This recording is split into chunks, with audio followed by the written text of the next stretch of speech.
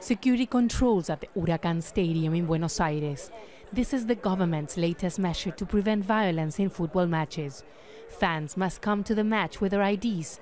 Those with a history of violence won't be allowed in. Here in a stadium, we get our anger out, our frustration.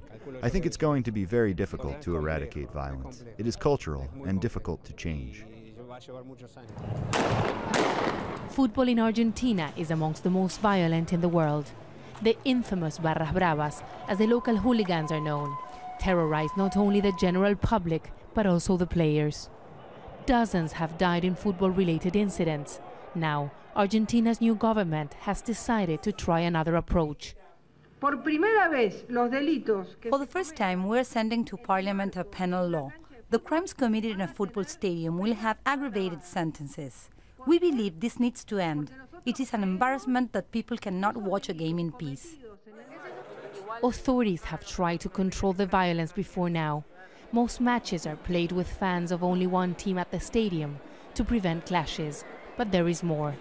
The Barras Bravas are mafias that are involved in legal and illegal businesses surrounding football, like charging for parking spaces, trading drugs, and reselling tickets. The reason why they're able to get away with this is because they have close links with the police, with the football club leaderships, and politicians. Alejandro Casar says the Barras Bravas work as politicians' thugs. They are politicians' labor. I mean, politicians use them in order to go to a meeting, in order to organize meetings, in order to be safety guards in their meetings. And that's why many believe that a lot more needs to happen before the problem is solved. Football is not a bubble.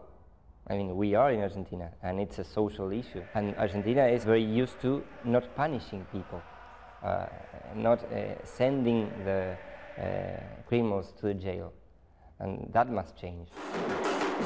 A change that the new government of Mauricio Macri says is trying to bring about.